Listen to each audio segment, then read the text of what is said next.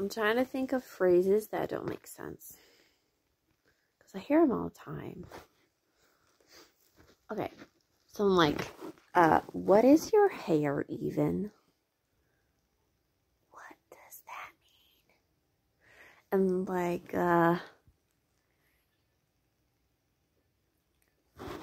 oh, I don't think anyone else does this. I like the up. That does not make no sense. That's another one.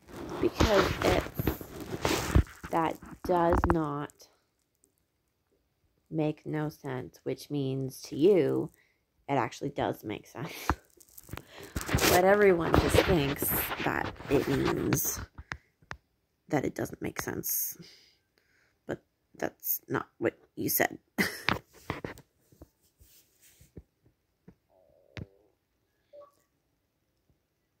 Or like, how is he even? Like, are you talking about,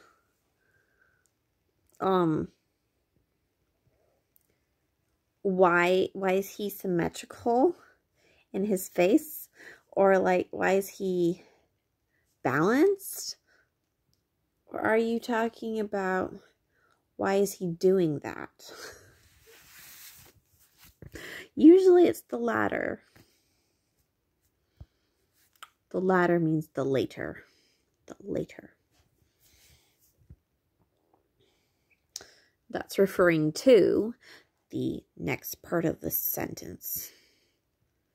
Or the next subject you presented.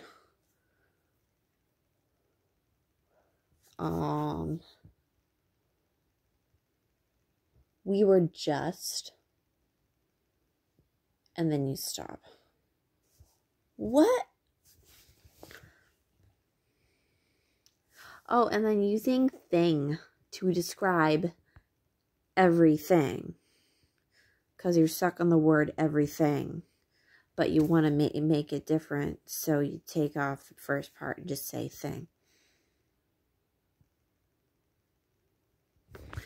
So it was like, can you hand me that thing over there? I was like, I am now a spaceship orbited into space, becoming a frozen ice cube and just spiraling into the abyss now. I don't know where I am. Or what you want me to do. And then they get mad about it. And then they get mad when you don't find it. And you never agreed to get it.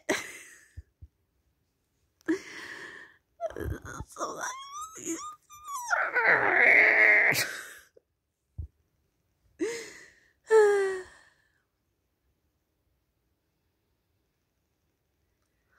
what is another one? I guess maybe what I just said. Because you didn't specify what you're talking about.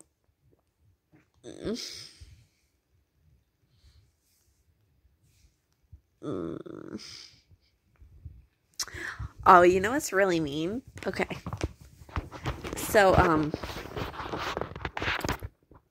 something I could see myself doing that's really mean is talking about a passionate subject that I'm passionate about. And using you,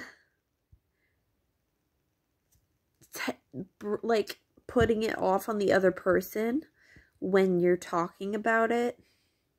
But then at the end, you switch it around and say, well, you actually means me.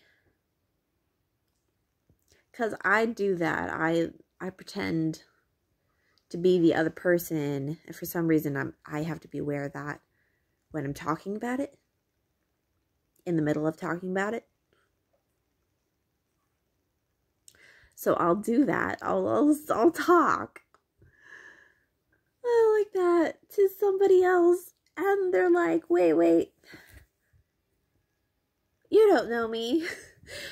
And then I switch around and I'll say, oh wait, no, that was about me. It's just kind of mean. Okay.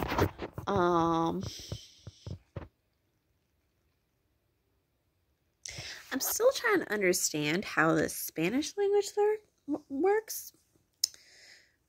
They say things backwards, is how it was described to me. But what that actually means is they say it in a different order than English speakers are used to saying things. English speakers will say, we're going to the mall today. And then a Spanish speaker, or even with other languages, they'll say, the mall we go today.